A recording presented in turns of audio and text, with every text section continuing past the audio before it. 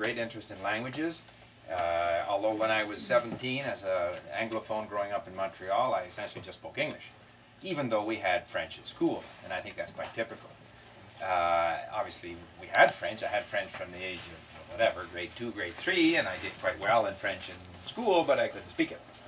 And then I happened to go to McGill. I had a professor who completely turned me on to French civilization, French culture, blah, blah, blah. And then if you're living in Montreal and you want to learn French, it's not that difficult to do. So that was kind of my epiphany. I subsequently went to France for 3 years, which helped me improve my French, obviously.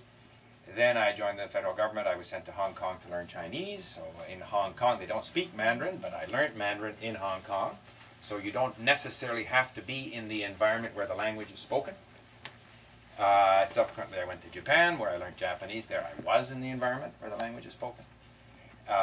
Then over the years, I sometimes did a bit with languages, sometimes didn't. I had lots of books and stuff at home, and I always felt that the different ways that were available to learn languages or improve in languages weren't very good. And so in probably 7 years ago, 6 years ago, a number of things made me interested once again in the subject of how to learn languages. A couple of things that really sort of were important to me. One was, in those days, the mini-disc player, and then subsequently the MP3 player. The ability to have a very small device, a very portable device, with very high quality sound that you could always have with you. Because when I was learning Chinese, I had a great big open reel, tape recorder. So now it's possible to have the language with you all the time. And the second thing was the online dictionary. Because all the time I was learning language, my major motivation was content. I could never understand the grammatical explanations. I wasn't motivated to understand them. I couldn't remember them. I couldn't use them. They were irrelevant to me. So if I read a book, if I was doing Chinese or Japanese, I would just flip the pages with the grammar. All I wanted was content and a word list. But now, with an online dictionary, such as Babylon, you can take any content and you can start learning it. So if you combine sound with text, where you have instant access to dictionaries, you have, to me, the beginnings of a tremendous language learning environment. So that was kind of the beginning of the development of the system that we use. A couple of other comments. To me, language learning is what I call, it's all about me. Motivation and efficiency. Unfortunately, in our school system, we have typically an unmotivated learner and an inefficient learning system. And the results are not very good. So I read recently that in New Brunswick, for example, the Anglophone school system has 12 years of 30 minutes a day, and at the end of 12 years, they found that the number of students who could speak French at an intermediate level was 0.68%. So they might just as well not have done it, because if they didn't do any French, they would probably have at least 0.68%. Whose father or mother was francophone or who was on a visit or something. So, in other words, and that's perhaps an extreme example, but it is in a bilingual province in Canada. It is the reality. And I feel it's the same with a lot of our ESL instruction. A lot of the language and politically motivated language instruction in Canada is just a colossal waste of money. Because motivation and efficiency are rarely there. Have I reached my 5 minutes there? Okay. 30 seconds. So, I've been listening recently because I've been learning Portuguese, and I've been listening to a Brazilian educator, Robyn Alves. Does anyone here speak Portuguese? Okay, you have to listen to Robyn Alves. He is phenomenal. But he talks about teaching as the art of creating hunger. And there's a lot of stuff then that flows from that. And he is... at any rate, I believe in that. As a teacher, the teacher that I had back in whenever it was, I can't remember, 40-odd years ago, who turned me on, he created hunger for French. Once you've created the hunger, the person will start flying. They'll go for it. So the key is to create the hunger. Unfortunately, the way in which we teach languages often discourages, turns off the hunger. I won't get into link right now because I'll talk about that later on. Some of the other things that I feel about language learning is the importance of content, the importance of taking it in before you even worry about using it. In other words, I've been learning Russian. I don't hardly ever speak it, but I can speak it, but I can listen to Tolstoy, audiobooks, I can read, but I do it on my own passively. And you needn't speak till you want to speak. And there should be no pressure on people to speak or perform until they want to. And the more you do the sort of passive listening and reading, the more you're building up your vocabulary, you're building up your capability so that when you want to or when you need to, you're more likely to succeed. So that's another thing, and I'll leave it at that because there's a whole bunch of other stuff I will have to say, and I'll turn the floor over to Robyn. Thank you.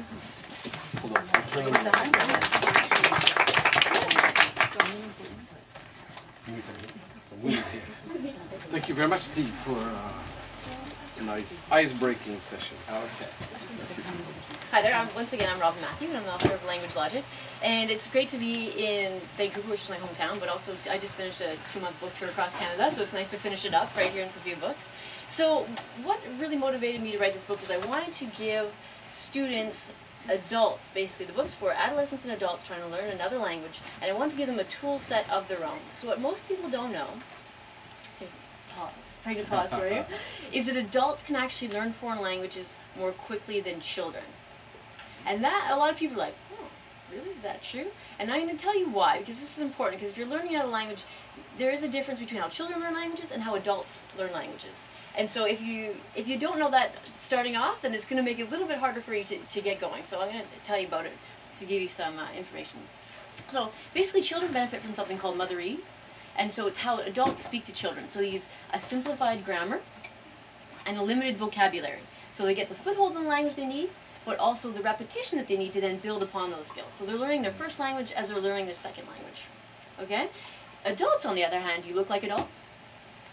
You act like adults for the most part, right? And people want to speak to you like an adult. So when you're learning another language, you're entering at a higher level. So what that means is the language you're encountering is going to be more complex in terms of sentence structure. And you're going to be encountering more vocabulary. So you're not necessarily going to be getting the repetition out of those language interactions that you would as a child. And so what I wanted to do with the book was really to put the language learner in control of their own language learning situation and concentrate on the two main skills, which is, I hate to say grammar because it's kind of a stigmatized word. It doesn't have to, grammar is an umbrella term for different things, so like punctuation, spelling, syntax, conjugation, all those kind of things. But what I really want to focus on is syntax, and that's word order, structure, how the words are combined together. So there's syntax and there's vocabulary. And syntax and vocabulary, those two run through all the 4 other main skills. So reading, writing, listening, and speaking. So what I wanted to do with this book was to give people, language learners, like a smorgasbord full of different things they could do in order to approach language learning to be more successful. So it's what you don't know that holds you back. And so the longer people struggle, the less desire they have to learn. So what I want to do is remove some of the struggle for people. Say, okay, here are the challenges you're going to face, and here's how to overcome them. So you're not reaching those plateaus along the way, that you can really have something that takes this kind of overwhelming task of learning language and streamlines it for you so you can get from beginner to advanced. So a lot of books out there, they show you what to do as a beginner, but there's nothing that takes you farther. And what takes you farther, that's where a lot of the enjoyment is. Because once you remove the struggle, you can then start to be yourself in that language. You can speak as you would, and you can crack a joke, you can participate, and hold a conversation. That's really what most people want to do. They want to be able to understand, and they want to be able to underspeak, a lot of them. And so if you can't understand what people are saying, then you can't use any of the great skills that you've learned in order to speak to those people. So listening is a very important skill.